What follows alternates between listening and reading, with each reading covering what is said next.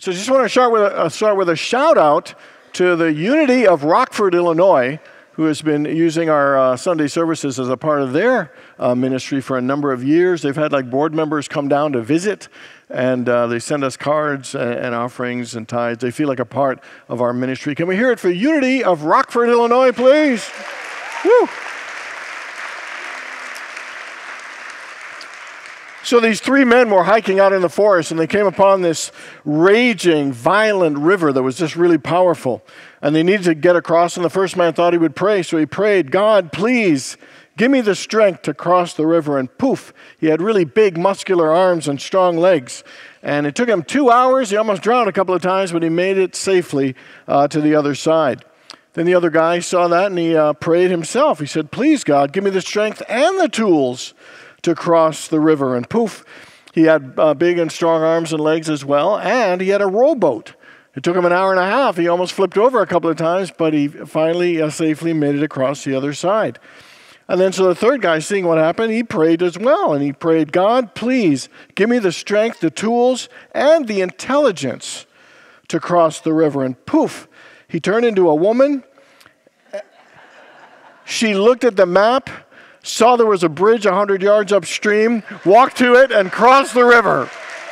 Okay.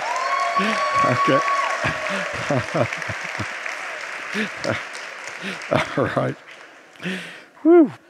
You didn't have to clap that much, but you know, in life, every one of us, we've got rivers to cross. We have got challenges to face. We have got goals and dreams that we want to achieve. You know, and we have the strength and the tools and the intelligence. And the level of our success in all areas of our lives really comes down to how well do we use our power and our practices and our resources to reach our goals, to make a difference, and to fulfill our purpose. Over the last 10 weeks, we have been looking at a variety of different spiritual practices and resources that we need to fulfill our purpose.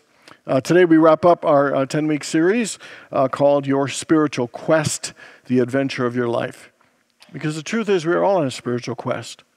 Every one of us is on a spiritual journey. And that is to unify our mind with the mind of God and know our oneness with the divine. And whether you call it self-realization or achieving the Christ consciousness or enlightenment or a spiritual awakening, every one of us is here for that reason. Everything in each of our lives is there to support us and help us achieve this spiritual quest. Week 1 was called Bring It On. And that was because sometimes we don't face things. Sometimes we want to run away from things. And, you know, that was to remind us to face and embrace everything in our lives, because everything in our lives is there to help us achieve this spiritual quest. The second week was called Dream Big, because sometimes we play small. And the truth is that we are creators. We live in an abundant universe, and our creative powers are enhanced by us having big dreams because they open us up to greater possibilities for our lives. Week 3 was called Love Large. You know, sometimes we close our hearts off to certain people. Sometimes even ones we love, we have our hearts half closed. And the thing is, if we want to know the fullness of life, we have to know the fullness of love, and we need to open our hearts wide to love more fully, to love more freely. Others and God, and especially ourselves. Week 4 was called Roll with the Changes. You know, life is always changing. And but the funny thing is that we often resist all the changes in our lives. We don't want to change. We resist, we lament, we dislike them. And yet, changes are the renewing principle of life. And they help us, adjust and open ourselves to new and different dimensions of ourselves. So we need to roll with the changes to achieve our spiritual quest. Week 5 was called Go Deeper. Every one of us prays and meditates, but do we really go as deep as we can go? And are we willing to go deeper and just surrender more fully and seek God more deeply to know the deeper levels of insight and wisdom and God's peace and love that are within us, but we need to go deeper to experience that fullness. You know, week 6 was called Show Up Fully. You know, because sometimes we don't always show up as fully in different areas of our lives. And the different ways where we got to show up is to be present, to be positive, to be purposeful, and to be patient.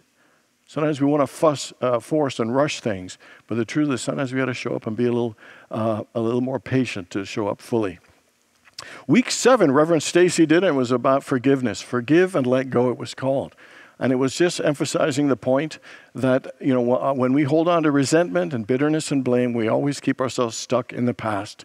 Forgiveness is the gift of freedom that liberates and helps us move on to experience greater joys and happiness in our lives. Week 8 was called Celebrate and Appreciate. That life is tough and infinitely tougher when we don't take time to celebrate and appreciate. And it's infinitely easier when we take time to appreciate and celebrate all the good in our lives. And last week we did action and discipline. No matter how clear our vision might be, no matter how good our attitude might be, no matter how good our plan might be, our dreams will not be fulfilled unless we put them into action, unless we're willing to do the work. Einstein said, nothing happens till something moves. Our dreams will only stay dreams unless we bring some action and work and energy to start moving things in our lives. And we talked about discipline as well. Discipline is about doing all the things we need to do when we need to do them. Could you imagine how powerful you'd be if you were disciplined and did all the things you need to do when you needed to do them? We'd be powerhouses. And so discipline is an important spiritual practice. And then the last two things that we're going to talk about today on our spiritual quest is faith, the power and the importance of faith, and the power and the importance of our own self-worth. So let's start with faith. So what is faith? In Hebrews 11, verse 1, here's what it says. Faith is the assurance of things hoped for, the conviction of things not seen. By faith, we understand that the worlds were prepared by the word of God, so that what is seen was made from things that are not visible. And to me, that scripture says three things. The first one, it says it's the assurance of things hoped for. It's the conviction of things not seen. Faith is a hope-filled belief of knowing that there is something greater and more than what we're currently experiencing in our lives. Faith is a knowing that there is more good, that there are more possibilities, that things will work out for the best, even if we can't see it now. Faith is that belief that that is absolutely the truth, that there is more, good things will unfold for us. The second aspect of it, of this scripture, it shows that faith is the absolute foundation of all creation. All creation begins with faith. Faith is a prerequisite for achieving our goals. It's a prerequisite for overcoming challenges and difficulties. It's a prerequisite for healing and transformation. And finally, I love what Charles Fillmore said. That this is the dimension he added to faith. He said, faith is the perceiving power of the mind linked with the power to shape substance. What he's saying here is faith is more than just knowing that something will work out, knowing that there's more. He said, faith is also our ability to help shape what that more and that good looks like. That we with our faith can shape the good that we are calling from God. And it could be to have success in our work, to have healing in our relationships and our family. It could have to be inner peace or a greater level of health and happiness. Could be to be a better leader or a partner, or to improve our golf game. It could be whatever it is. I mean, that's how powerful it is. Through our faith, we can call forth anything, whatever we ask in prayer, and believe that you've received it and it will be yours.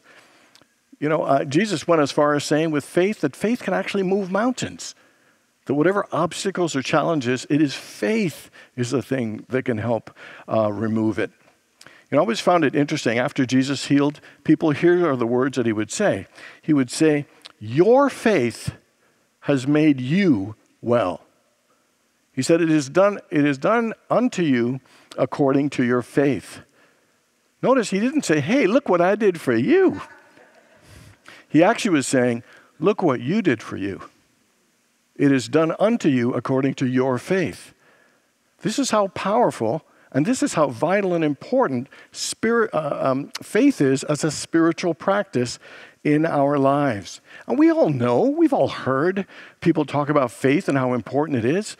We hear people say, hey, have faith, keep the faith, hold on to your faith, live by faith, walk in faith, take a leap of faith. I mean, we hear all this stuff. Why? Because that's how valuable and important faith is in our lives. How many people would agree that faith is a powerful and vital spiritual practice? Absolutely. And how many people ever had a time where you absolutely are filled with faith? You felt so connected to God, you knew no matter what happened that you could work through and everything would work well. Everybody? And how many people have had a time where you've lost your faith? Anybody ever feel like you've lost your faith? There is a huge difference between feeling filled with faith and feeling that we've lost our faith. When we're filled with faith, we know we have the assurance that everything's going to be okay.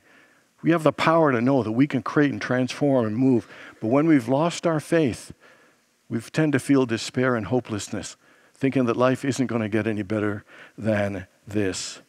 I think one of the most powerful and important things we are here to do is to build our faith, because it is the foundation of our spiritual life. It is the foundation of happiness and achievement and fulfillment. Charles Fillmore puts it this way. He says, faith is the strength of the soul inside, and lost is the man without it. Without faith, we are lost. But with it, we feel the strength of spirit, the strength of our soul, the strength of the unlimited possibilities of good for our lives. A Cherokee elder was teaching his grandson about life, and he said to him, "A fight is going on inside of me. It is a terrible fight between two wolves. One is evil and negative, and the other one is good and positive and loving." He said, "This fight is also going on in you. This fight goes on in everyone." And the little boy ponders and considers for a bit, and then he says to his grandfather, "But grandfather, which of the wolves will win?" And the grandfather says, "The one you feed the most." And so the question is, how much are you feeding your faith, and how much are you feeding your fear? You know, every time we hold thoughts of negativity or worry or doubt or anxiety, every time we hold thoughts of jealousy or lack or scarcity, we're feeding our fear. We're feeding the negativity. And it's important for us to feed our faith. You know, they always talk about faith like a mustard seed. You know, a mustard seed is like literally one of the smallest seeds possible. And we always hear like, oh, I just need faith like a mustard seed. It's not bad. It's actually, the reason it's a faith like the mustard seed is because the mustard seed is so small, but it grows into one of the largest bushes. That's what it's great about the mustard seed. And the lesson for us is we need to grow our faith. Wherever our faith might be today is, are we willing to grow it? Are we willing to feed that faith and have it expand and grow more and more? Because in Scripture it says, when it grows into this big bush, it's able to support life. Birds can come and perch in it. So much life can be supported by this faith. And so what it's saying is when we grow our faith, when we feed our faith, it will be able to sustain us more in our lives. We're not as rocked or shaken when things happen that aren't perfect, because our faith keeps us grounded. It keeps ourselves centered. You know, it keeps ourselves more spiritually and emotionally stable. You know, when we grow our faith, the more faith we have, the more belief we have that we can achieve our goals and dreams. The more belief we have that solutions will come. There will be an answer to this. I mean, the more that we have faith, the more alive we are, the more curious and playful, the more we're willing to take some risks and go after our dreams. The more we build that foundation of faith, the more life can be expressed and experienced in us and through us. So here are some ways, 5 ways to feed our faith, to grow our faith. And the first one is to keep your mind on God as much as possible. Keep your mind on God regularly. And whether it's being still and just feeling and desiring to experience the presence and power of God, or it is just to do a mantra like God is love, God is love, God is love, or God is right here, right now. All of these simple little ways of meditating, of praying, of keeping your mind focused on God, immersing your mind in the mind of God. You know what it does? It makes us feel connected to our soul.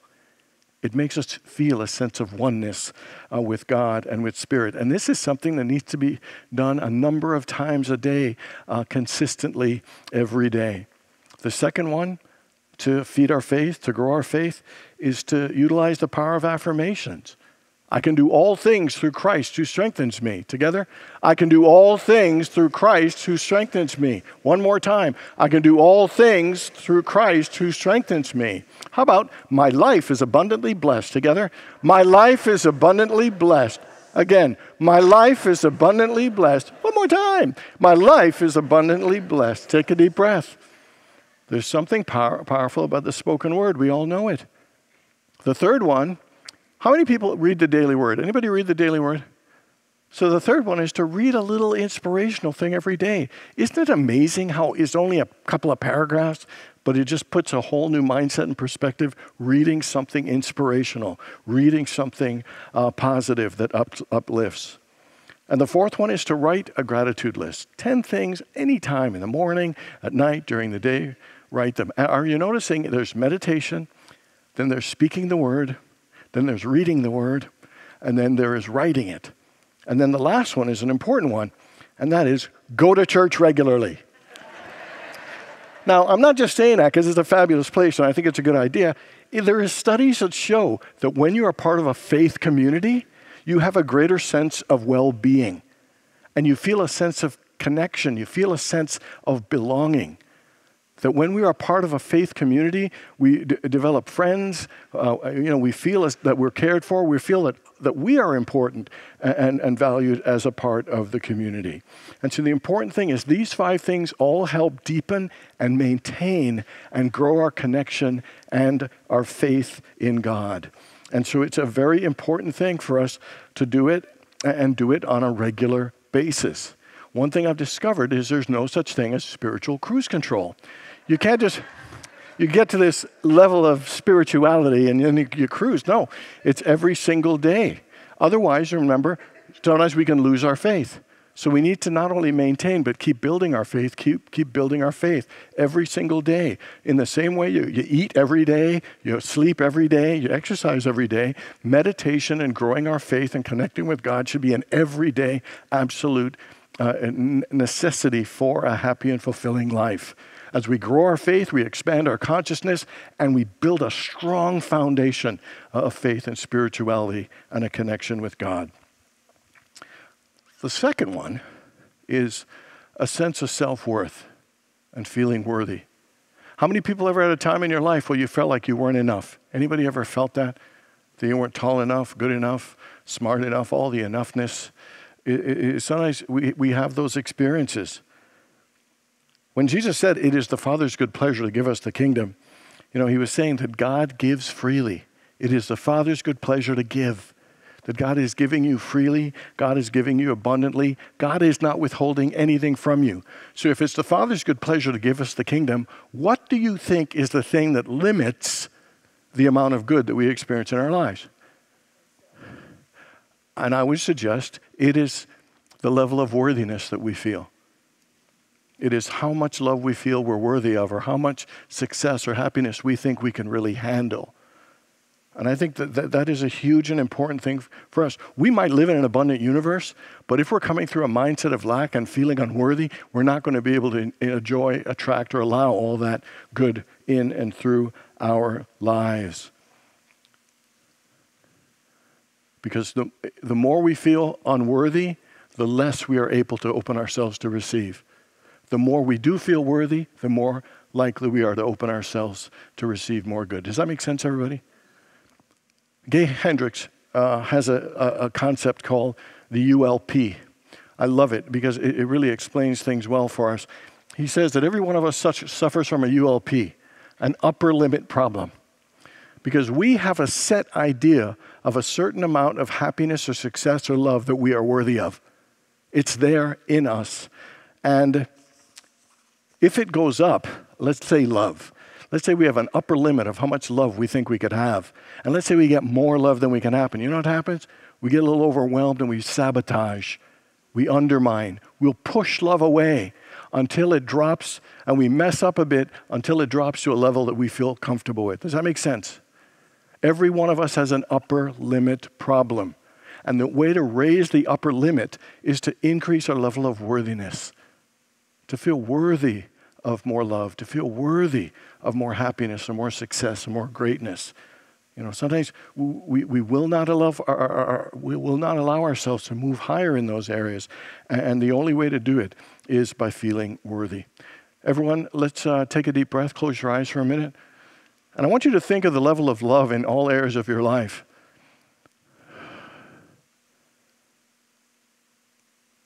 And the question you want to ask yourself is, are you willing to allow yourself to experience more love and to allow yourself to feel more worthy of love in either a relationship or all your relationships? Are you willing to raise that upper limit? And so I just want you to think about love and take a deep breath and just open your heart to allow yourself to receive more love than you've ever allowed yourself to receive, and to feel more worthy of a profound and deep experience of love in all your relationships than you ever have before. One more deep breath. Expand your worthiness and raise your upper limit of how much love is in your life. Let's do one more. Think about your level of happiness. Deep breath. So how happy are you? And what is your upper limit that you have placed on yourself and your level of happiness? And are you willing to raise that upper limit by allowing yourself to feel worthy of feeling happy and joyful and fulfilled in your life? Take a deep breath. As best as you can, expand your heart and your mind, the awareness, to allow yourself to be worthy of feeling happy. One more deep breath. And just open your eyes. And I would say one of the most important things for us to work on is our own self-worth. Because I absolutely believe it is the single greatest indicator of how much love and joy and happiness and success we allow into our lives. So here are 4 ways that we could increase our worthiness, to increase our upper limit. And I would say it's 100% an inside job. The first one is self-love. God, we are created, we are children of God, God's beloved. God absolutely loves us. God made us. We are said that we are the light of the world. We are the temple of the living God. We've been created in image and likeness of God, children of God. And if God could love us so much, could we maybe expand that love for ourselves as well? To cherish ourselves and appreciate ourselves and love ourselves up just as beautiful, incredible children of God. Not having to prove anything, just as we are, to love ourselves right here and right now, no matter what. The second one is self-compassion. Let me ask you a question. How do you treat yourself when you mess up or don't do as well as you think you should? I hear a lot of silence, so I'll just... One of the things that they're showing about people succeeding and what's important in helping us move on after mistakes is being kinder and more gentle and understanding of ourselves. We actually perform better and bounce back better from difficult situations than beating ourselves and shaming ourselves and putting ourselves down. So how much compassion are you willing to show to yourself when you aren't doing as great as you would like to? Because it is a huge and vital thing in increasing our self-worth. And what about self-acceptance? Is there any part of you that you have a hard time accepting of yourself, your life, your decisions? Sometimes we can go right to a place of feeling ashamed or feeling embarrassed, sometimes about our body or what we've done or not done in our lives, or we got an education or not, or if we got divorced or not. It's amazing how we can reject ourselves so quickly and have a hard time accepting ourselves. And whether it's our nose or our eyes or our thighs or our scars or whatever it is, it's, can you just love and accept you right the way you are, right there? And then the last one is self-care. I think one of the greatest indicators of self-love and self-worth is how well we take care of ourselves. It's stunning how quickly we are willing to not eat well, not get enough sleep, work our fingers to the bone, and not take care of ourselves. And it's such an important thing. And the question is, you are absolutely worthy of the work that's needed to love yourself, to accept yourself, to have compassion for yourself, and to take better care for yourself. Alan Cohen said, the first and foremost responsibility we all have is to love ourselves, because we are the vehicle through which life and love and goodness comes. And unless we are willing to open ourselves to love, we cannot be as an open channel to bring more light in our relationships, in our lives, and in our world. My question for you is, what is one area you'd like to increase your upper limit? And would you be willing to do some work in that one area to allow yourself to feel a greater level of self-worth and to realize that you're enough, to realize that you're absolutely lovable and you're absolutely worthy of the fullness and the goodness of life? 3 construction workers are eating lunch. And the first guy says, my wife makes the best sandwiches ever. Like today, I got a roast beef sandwich with horseradish on a homemade bun. Oh. And then the next guy says, well, my wife makes a great sandwich too. Today, I've got pesto with chicken and lettuce and tomatoes on sourdough bread. It's fabulous. And then the third guy said, oh, God, I got another peanut butter sandwich. I hate peanut butter sandwich. Can't stand peanut butter sandwiches. Next day, the first guy, hey, I got ham and cheese. What a great sandwich. Second guy, meatball sub. What a great sandwich. Third guy is like, oh, no, I'm so sick and tired of peanut butter. More and more peanut butter. So this goes on for a week. 2 guys bragging about how good their sandwiches are. The third guy's whining and complaining that all he gets is peanut butter. And then the first guy says to him, hey, why don't you just ask your wife to make you a different sandwich? Why don't you ask your wife to make a better sandwich? And the guy says, wife? He said, I don't have a wife. I make my own sandwiches.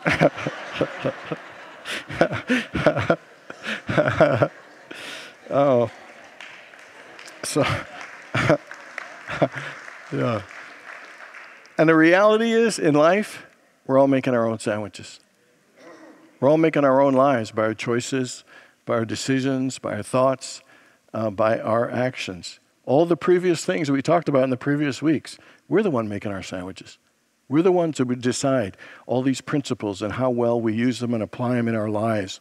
We're the ones that decide if we build and grow and feed our faith or if we feed our fear. We're the ones that decide our own self-worth and if we're going to raise our upper limit or keep it there by the amount of love that we give to ourselves.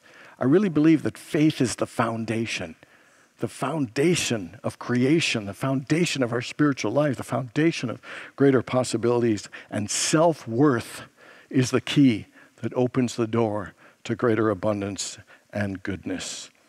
You know, these last 2 are the great practices that will help us fulfill our spiritual quests and help every one of us enjoy the adventure of our lives. God bless you all. All right. Everybody, you can have your card or you can look up on the screen, and let's affirm our final 10th week affirmation together. I have faith that God loves me and has a plan to prosper me. I deserve a life of peace, health, prosperity, love, and happiness. I, Richard Maraj, follow my spiritual quest and enjoy the adventure of my life. Woo! All right.